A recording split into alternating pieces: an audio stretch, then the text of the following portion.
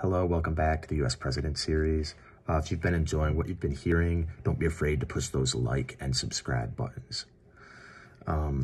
So this video will be kind of similar to the past few, basically do a rundown of more of the presidents and their key moments.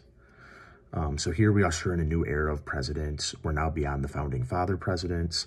This one will focus on the sixth president, John Quincy Adams. So John Quincy Adams was the first president to win the electoral vote while losing the popular vote. He lost to Andrew Jackson in the popular vote by about 10%. This became known as the corrupt bargain, as the anti-Jackson Speaker of the House, Henry Clay, pushed the electoral vote in favor of Adams.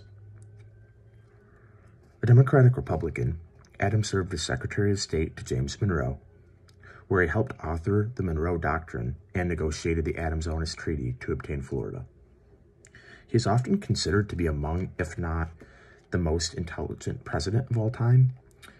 He was actually fluent in at least half a dozen languages. He was also the first president in the U.S. As part of a political dynasty. So he was the son of the second president, John Adams.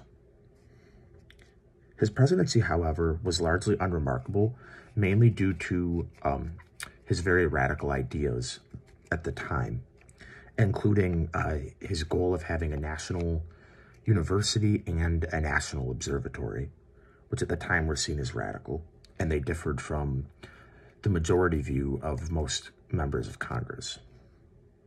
His presidency did oversee the expansion of road and river travel access, which was deemed a success at the time.